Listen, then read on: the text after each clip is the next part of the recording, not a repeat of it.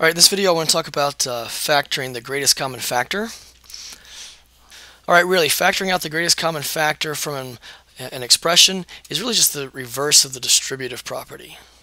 Alright, remember the distributive property said if you had a times b plus c, that was the same thing as a times b plus a times c. You could distribute the a through, right?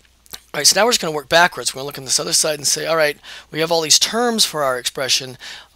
Do they have anything that's common to all of the terms? And if so, then we're going to what's called factor out what's common and write it as a product, right? Because to factor means to write as a product, right? So that's the idea. We're writing things as products. All right, here we go. All right, so this first one, factor 7x plus 14. So the first thing you always want to look for when factoring is the greatest common factor.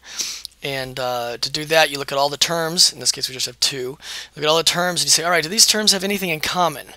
All right, is there anything that can be divided out of all the terms, right? So we look and say, well, we got 7x, we have 14. Well, 7 is common to both those terms, right? So that means we can factor a 7 out. We can pull the 7 out in front. And then that, remember, this is the reverse the distributive property. So what do we have left behind? Well, if we divide a 7 out of 7x, that's just going to leave us an x. And if we divide a 7 out of 14, that's going to leave us the plus 2. So 7x plus 14 can be rewritten as 7 times x plus 2. And we can check that by using the distributive property and say, well, 7 times x is 7x, and 7 times 2 is 14. So yes, we get the same thing back. We're just rewriting the expression 7x plus 14 in a different way, a way that is called factored. All right? What about this one down here? 16y minus 24. All right, so looking at these two terms, we say, well, what's common to both those terms? Well, everybody see that an 8, right? Sure, 4 would work, but 4 is not the largest, right? We could use 8. 8 divides into 16 evenly, and 8 divides into 24 evenly. So we can take an 8 out, and dividing an 8 out of 16y is going to leave 2y, and then 8 out of 24 leaves the minus 3. So 8 times 2y minus 3 is how this second one factors. And again, you can check it by distributing the 8 through, and you see that you get 16y minus 24. All right, what about this one down here? All right, well, the 9 and the 5, there's nothing common to 9 and 5, but notice that we've got a 9x here and a 5x squared here on the second one. So x is common to both of those terms, right? We could take an x out of both those, and that would leave us 9 minus 5x. Everybody see how that happened? Right? If you distribute the x through, you would have 9x minus 5x squared again, right?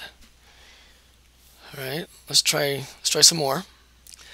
All right, so now I got these three terms up here. Now, we want to look for the greatest common factor. So we say, what's common to all the terms? Well, we can see we've got 2, 4, and 6. We have 2. That is common to all of those for sure. Now what about the variables, right? Now notice that they all have variables. All the terms have variable parts, right? So the one way to remember it is if they all have the same variable, so they all have x's here, right? This is x to the fourth, x cubed, and x squared, but there's an x everywhere, right? So if the same variable is everywhere, then the one that we can factor out is the one that has the smallest exponent. I'm going to say that again. We can factor out the variable with the smallest exponent, right? So you have x to the fourth, x cubed, and x squared, so we can take an x squared out, right? And everybody see that we would leave behind, if you take a 2x squared out of a 2x to the fourth, that's going to leave behind x squared. And if you take a 2x squared out of a negative 4x cubed, that's going to leave minus 2x. Everybody see that?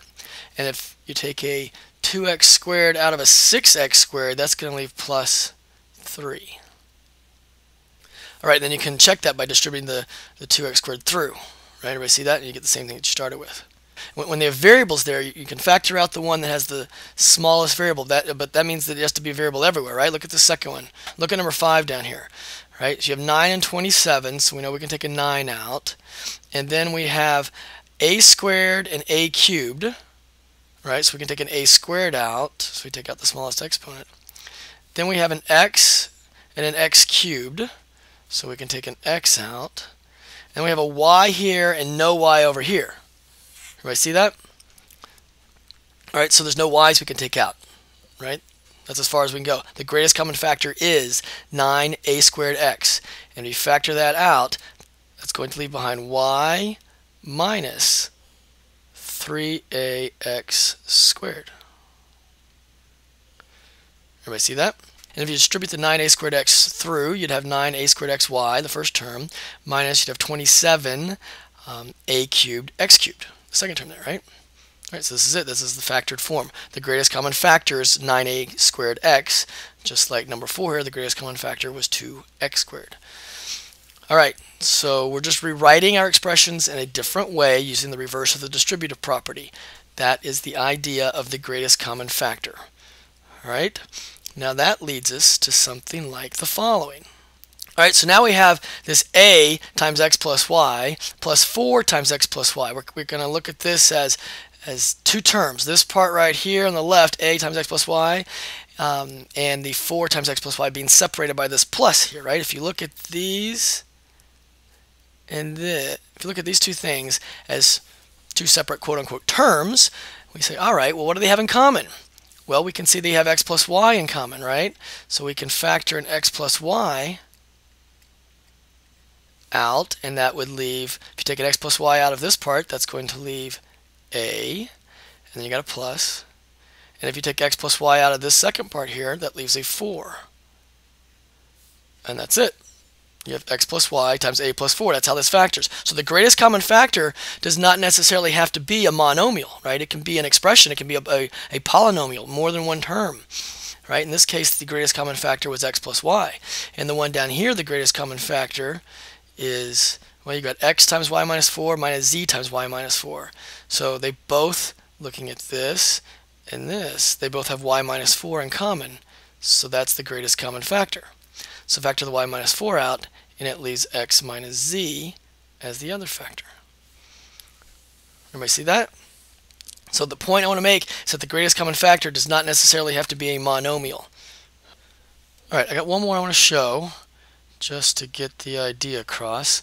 All right, number 8. All right, so you've got c times a minus 2 minus b times 2 minus a. Now, at first glance, we look at this and we say, well, there's nothing in common, right? Because a minus 2 and 2 minus a are not the same thing. But I want to point out that there's some algebra we could do to make them be the same, right? We can always factor a 1 out of anything. We can always factor out a negative 1 out of anything. Doesn't matter, right? You can always factor a 1 or a negative 1, right? And that makes sense, right? Because 1 times a is a, right? And negative 1 times negative a would also be a, right? So we can factor a 1 or a negative 1 out of anything. So looking at this second part here, this 2 minus a, we say that, hey, 2 minus a is really close to a minus 2. They're not exactly the same, no. But they're the opposites of each other, right? I mean, we could go, if you have 2 minus a, we could rewrite that as negative 1, take a negative 1 out of that, and maybe negative 2 plus a, right? And then we say, everybody agree that's true? If you distribute the negative 1 through, you get 2 minus a, right? So all we did was just factor a negative 1 out because, well, we can. And we say, oh, well, look at negative 2 plus a. That's the same thing as a minus 2, right? So we just rewrote it. So really, this 2 minus a is the same thing as negative 1 times a minus 2, right? And all of that is going to be multiplied times this negative b, which makes it become what? So the next line we write down here is we have c times a minus 2. We have this negative 1 that we're factoring out of the 2 minus a here, right? Times this other negative, which is going to change it to a plus. Everybody see that? The b and then a minus 2. Everybody agree? Because 2 minus a can be rewritten as negative 1 times a minus 2. And so we have negative 1 times negative b is going to give us the plus b. Changes it to a plus there. And then we have the a minus 2. Now we say, hey, look, these two things now have a minus 2 in common. So we can rewrite this as a minus 2 times c plus b. And that's as far as we can go. So I wanted to bring up this idea that you can factor a negative 1 out if you need be, right? You can always factor a 1 or a negative 1 out of anything you want. All right, that's it. Study well. Please let me know if you have any questions.